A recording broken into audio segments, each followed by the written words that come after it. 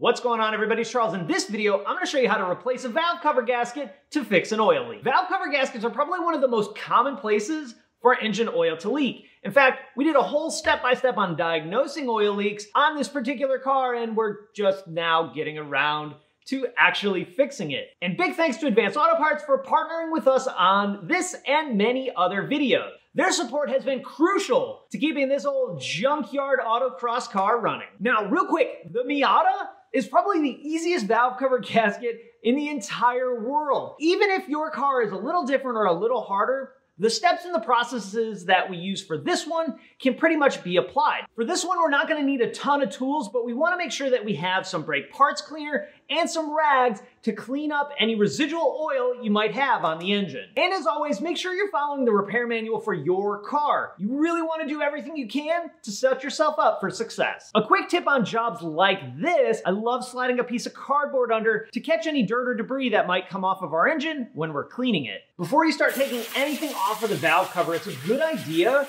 to blow any dirt or debris or anything off that valve cover so that when you take the valve cover off, all the stuff that was on top of it doesn't fall inside your engine. Before we get our valve cover off, we need to take out all the accessories and stuff that's attached to the valve cover. We're gonna start with our spark plug wires. Luckily, ours are numbered, and also the lengths make it pretty easy to go back in the right spot. If you need to, though, go ahead and label your spark plug wires to make sure you get them back where they belong. Now, if you don't have spark plug wires like this Miata, and you have coil-on plug or some other version, you're gonna have to take those off and get them out of the way. What you have attached to the valve cover, of course, is gonna vary by car and engine and all that. We also have our PCV valve right here that I'm going to take off. Now, because this car is pretty old, this pipe right here is very hard and brittle, so we need to be super careful so that I don't break it. There we go.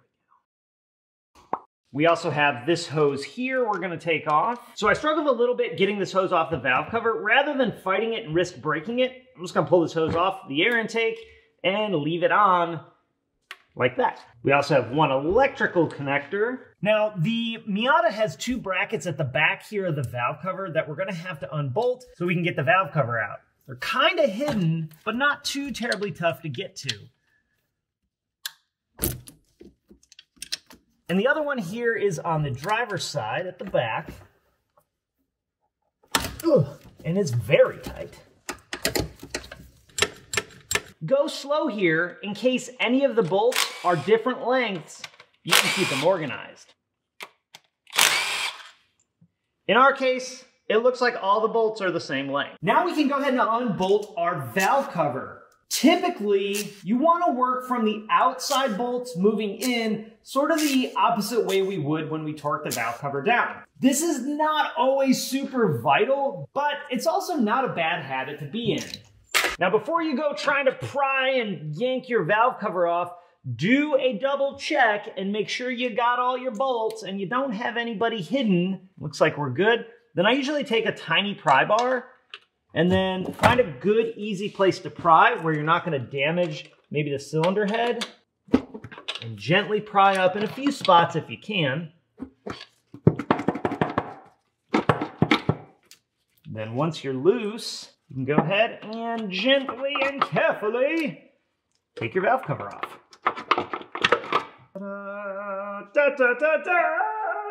Let's go ahead and get our valve cover mating surface cleaned. Start by picking out any old RTV that may be left over. You want to make sure that you don't drop that stuff into your engine.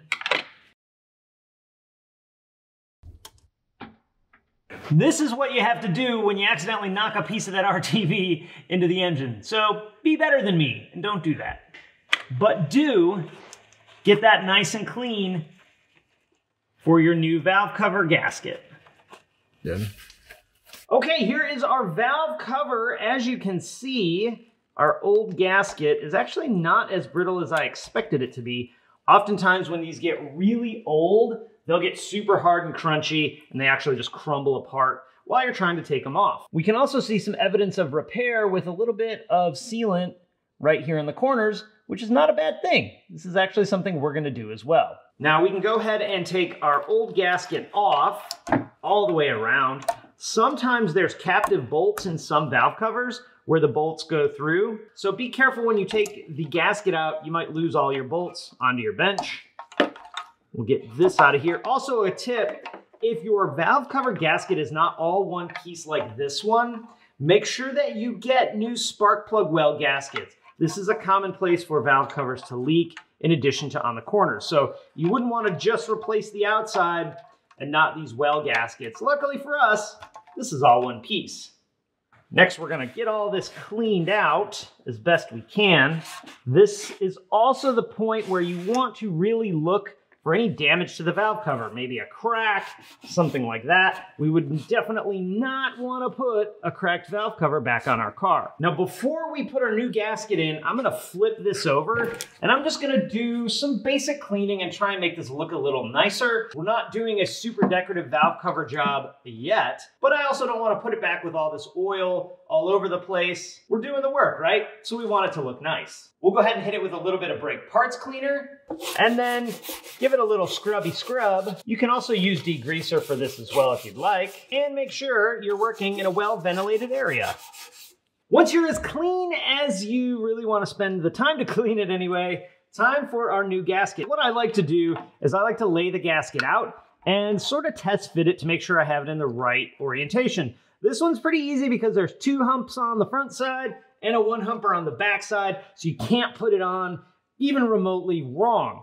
Before we get our gasket set in the channels though, we need to do one final thing, and that's take a little bit of RTV in the corners of the gasket. So if you look right here, you can see this gasket makes a pretty dramatic curve. We want to put a little RTV right in that little channel right there to help for sealing. So with our gasket roughly laid out, we'll take a little RTV here, just like a little dab. You don't really need much at all. Then what you can do is set it in the little channel of the valve cover.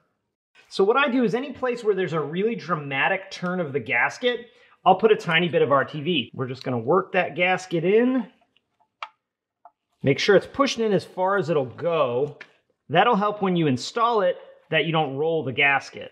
Now we are going to take our RTV and we are going to put it back in the corners here.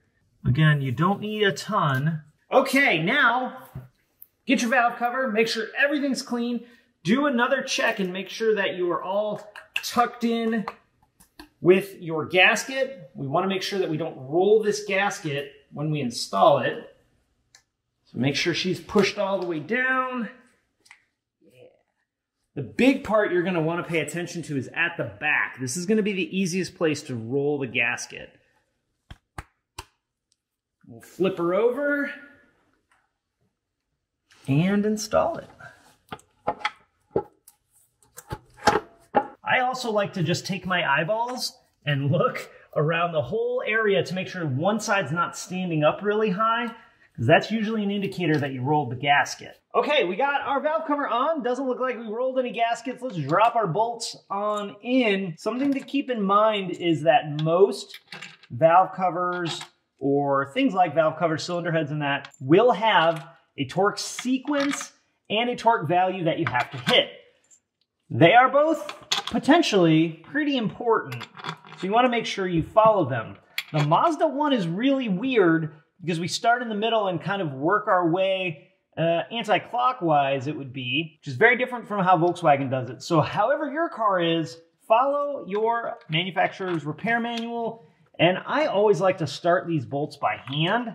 You may need to like wiggle the valve cover just a little bit, wiggle it just a little bit. But anyway, I like to start them by hand so that we know when we go to snug them down, we're not going to cross thread them. Then what I like to do is I like to just snug them down, usually with a power tool, but we're not trying to send them home. Just snug them up, and that's all. So the way this torque sequence is on this valve cover is 1, 2, 3, 4, 5, 6, 7, 8, 9, 10, 11, 12, 13. And then the torque value is 43 to 78 inch-pounds. Be very certain that your torque wrench is set to inch-pounds, not foot-pounds, or pound-inches, not pound-feet. That is not very tight. I have mine set to 55 inch-pounds. 55 inch-pounds is not very much. 3. And then even though we already torqued these, because we've torqued the rest of the valve cover down, we need to double check it. Notice how I'm able to turn this. 12, and then 13. That one was basically loose after tightening the whole thing, which is why I usually go around twice on valve covers. Especially when it's just like a torque value, not like a torque value plus a certain amount of turns. And these are all super easy to get to, so it's definitely worth it. Now that we have our valve cover bolted down, we can go ahead and put everything back where it goes, including our spark plug wires. We'll just get those kind of set in place. We need to get our 2 bolts here for the back bracket. For this back bracket, I feel like starting both bolts and then tightening them down is probably the way.